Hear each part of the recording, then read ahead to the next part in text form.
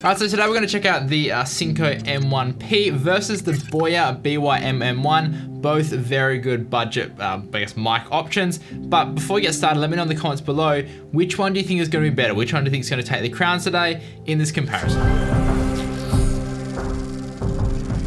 How's it going, guys? My name is Andrew Murphy from Down Under in Gold Coast, Australia. So before we get started with the comparisons between these two microphones, let's just go through the specs so you can see kind of what they look like on paper, and then we'll dive into the actual audio specs and comparisons like that. And if you do find this video helpful, then be sure to subscribe to the channel and like this video so that more people on YouTube can actually see it. So first up, we have the Synco M1P. It's $49, comes with a dead cat, a TRS, and a TRRS cable, and that's the cable that you need to use if you're gonna use a microphone on a mobile device. It also comes with a mini tripod and a phone mount, which is super cool. It's just an added bonus that just comes in the box. I wasn't expecting this, but super cool addition. Or you can also use that tripod as well, just to actually mount the mic on a table or a desk if you're doing a podcast, so super versatile. It has a sound noise ratio of 76 decibels, a sensitivity of 42 decibels plus or minus 2 decibels, cardioid pickup pattern, and a frequency response of 35 hertz to 18 kilohertz. And on the other hand, the Boya BY-MM1 is $53, also comes with that dead cat, the TRS and the TRRS cable that you can use with your mobile device, but it doesn't come with a tripod or that phone mount. But it has that same sound noise ratio of 76 decibels and a sensitivity of 42 decibels as well, but it's only got a plus or minus 1 decibel range, a cardio pickup pattern, and a frequency response of 35 hertz to 18 kilohertz as well. So on paper, both these mics basically are nearly exactly the same. The only difference, I guess, is that the Synco comes with this little tripod mount and the little phone mount as well. So super cool. Now it's worth mentioning as well that both these mics actually don't have any battery, so they're powered via that 3.5mm cable. So this means that if your camera can't provide power, phantom power by that 3.5mm cable, then it won't work. So if you are having issues with this not working on your device, then see if you can turn on phantom power. I think you need plus 24 volts to actually get this working. But yeah, that's probably what's going to happen if you're trying it on a device and it doesn't work. Right, so now let's actually get into the audio test between these two mics, and we can see which one do you reckon sounds better. Alright, so this is a test on the Boya BY-MM1 versus the Synco M1P. I'm about a meter away from the camera. We're outdoors, there's a little bit of construction going on across the road, and a few birds and whatnot. But what does it sound like? Does it sound good? Does it sound clean? And which one sounds better, the Boya or the Synco M1P? What do you reckon, Odie? Which one sounds better? I don't know.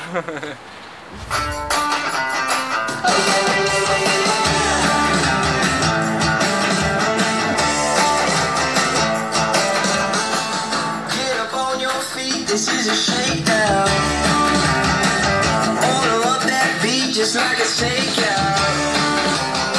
Show me you got soul inside those new shoes.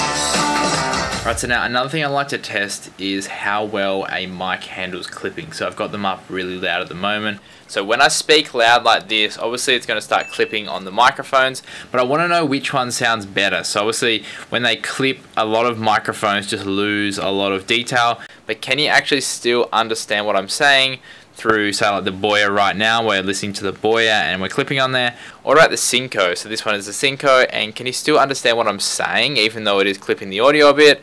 Or does it just sound absolutely terrible on either the Boya or on the Synco? So from listening back to the actual audio test, I've noticed a few things. So both mics, honestly, they sound great considering how cheap they are. I'm very, very impressed.